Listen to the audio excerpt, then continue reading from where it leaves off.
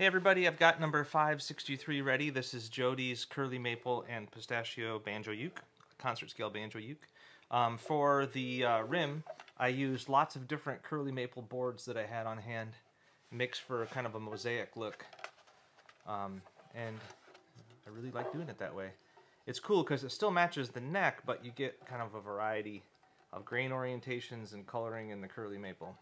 Pretty fun.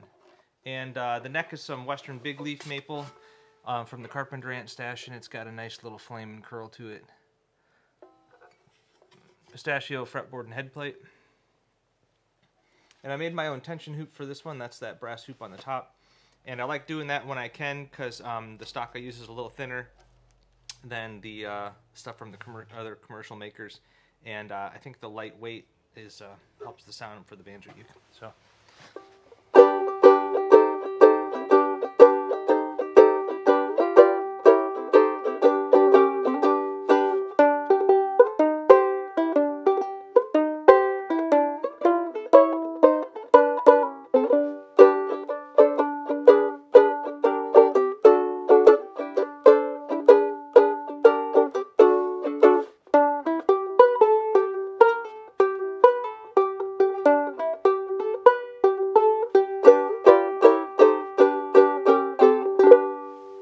Yeah, super fun. I like it.